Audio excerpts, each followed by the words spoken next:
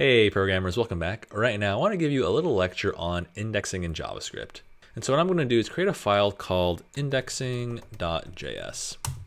Let's begin. And so you're probably wondering, what does indexing refer to? Well, to answer that question, I'm going to need an example. So what I'll do is create the string marker.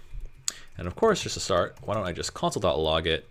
Nothing too fancy here. Why don't we just run this file to make sure it's working? So I'm going to save this. So you want to open up your terminal and then make sure your terminal's right next to your file. So if I do ls, I should be right next to indexing.js. If you're not, then you should cd next to it. And now I can run my file using node, and I'll say the name of the file, indexing.js. There I see marker printed out. And so we've been using strings quite a bit so far in the course, and what you'll probably recognize is a string could have many characters, right? If I wanted to access a single character of this string, what I can use is an index. So some new syntax over here. Instead of just saying marker, let me say marker square bracket, and then inside I'll write 0. What this will do is give me like the 0th character of this string. And when I run this, I get back the M. Now if I change this to 1, I'll get another character. And notice the pattern you're starting to see. And so when we have a string that has multiple characters, those characters are positioned at indices, right? Indices is just the plural of index. And so what you'll also recognize is that those indices start at 0. So if I want to count the indices of the string marker, they go 0, 1, 2, 3, 4, 5, right? So that's just something you'll have to kind of get over. In programming, we usually start counting things at 0, so just bear with it. So just for fun, let me grab another index of the string. Let me grab index 4. So I'll run this and take a guess what it's going to be. It's going to be the E, right? Because when I count my indices, they go 0, 1, 2, 3, 4. And do understand how this code evaluates, right? So technically this is just a number value. You can obtain that index through any means you want. So I can really just do like 2 plus 2 over here. I know that 2 plus 2 evaluates to 4, so this would still be getting the character at index 4, right? So why don't we work in some variables like we learned in the previous lectures. So let's say I had some string variable and it was the string potato. Then from here, what I'll do is I'll console.log a few indices of it.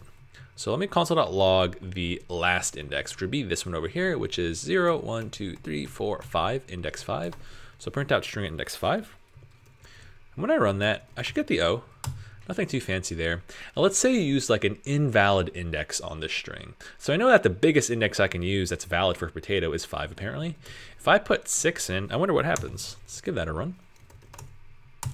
What you're going to get back is undefined. What you're going to get back is undefined because there is no character at index 6. So whenever you use like an illegal index of a string, watch out for that undefined value. This also holds true with like a negative number. So let's say I did like -2 here. There is no negative second index of a string, so that will also give back an undefined. So now I want to go over a few patterns that you'll find pretty useful as you deal with strings and their indices. So instead of string at index 5, what I'll say on the inside of the brackets is a nice longer expression. So I'll say string of string.length -1. So when I look at code like this, I must evaluate the stuff inside of the brackets first, right? So in particular, what is string.length? Well, that's just the number of characters in potato, which should evaluate to 6. Then I do 6 minus 1, which is 5, and that'll give me the character at index 5, right? So that should be this O over here. So I'll bring it back to the general form. We'll make sure that that works. And I do get back the O. This is actually a nice general pattern we can use to get the last character of any string. So let's say I change the string to cat. When I run this code, it should still give me the last character of cat, which is going to be the T, right? So here it's doing 3 minus 1, which is 2. And I count my indices, 0, 1, 2, I grab the T. And so notice what this pattern is saying. We know that the length of a string is going to be the number of characters, but the last index is always going to be 1 less than the length. Because although cat has a length of 3, when I count its indices, I begin at 0. So I go 0, 1, 2. So notice that we have to subtract 1 over here. That's going to be really, really important. In other words, something that would be invalid is if you said string of string.length, right? That would be too large of a number, which we know now gives undefined. Let's go over another pattern that we'll find pretty useful. So I'm going to extend my string a little bit. I'll make this string cats instead. That way I just have a few more characters to mess around with. And now let's do string.index of, and we'll type in a string on the inside of these parentheses here. And let me look for A. So this is a new pattern for us. And what we're doing is calling a method called index of on our original string, and I'm passing in A. You can probably read what this code is saying. What it's really trying to do is try to find the index of A inside of my string. So I'm going to console.log that to see what it gives back. Index of gives back an index, which I know is a number type, right? So I'll run this code. So where can A be found inside of the string cats? It could be found at index 1, right? So I get 0, 1 over here. So that's pretty useful, and this works for any characters that you look for, right? So I'll look for T, that should give me a 2. I look for S, that should give me a 3. And if I look for C, that was the initial character, that'll just give back 0, right? Because 0 is the first index. You're probably also wondering what happens when I try to index of using a character that doesn't exist. Well, let me try to look for a Q. Index of is pretty interesting in that it returns a number still, but it returns you -1. And so -1 over here represents the fact that, hey, we couldn't find the Q inside of the string, so it doesn't really have a valid index. I know -1 technically is not a real index. And that holds true for anything you can't find, right? So I can't find Z inside of cats. That will also give back a -1. Index of isn't just limited to searching for single characters. What you can also do is type in a nice longer substring. So I can search for like at inside of cats. And what this will do is it'll look for at inside of your main string. And if it's found, it's going to give you the index where the first character of that substring could be found. So if I look for at, it's going to give me back the index of the A in at. So that should just be 1 over here. Right, if I made it like ats, if I change it to ats, this would still return index 1 because I can begin to find the at string at index 1. But to return a valid index, it must be the case that the entire substring is found in your main string. So let's say I made this too long and I added ats with like an L at the end of it. That would return -1 because this string is not totally found in cats. So index of is pretty useful. Let me show you a few other patterns we can use with it. So let me create a nice string variable. I'll call it sentence. And I'll make it the sentence, hey everyone, how are you doing? So that'll be my nice sentence string. And let me use index of on it. So I'm going to console.log.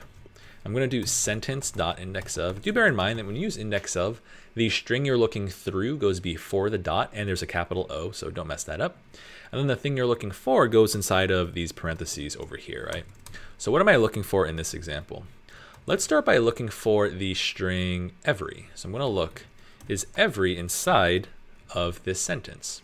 So when I run this code, I know that it's going to be found, so it should give me a valid index. It should give me the index of this E over here. Because I know that index of returns a number, I can compare that number. So let me check if that is greater than -1. I know that's going to give me true, because previously we spoke about the fact that index of returns -1 itself only when the substring is not found in the larger string. So overall, what I just did is write a nice little pattern that gives me a true or false, indicating whether or not a substring is found in a larger string, right? So this right now gives me true.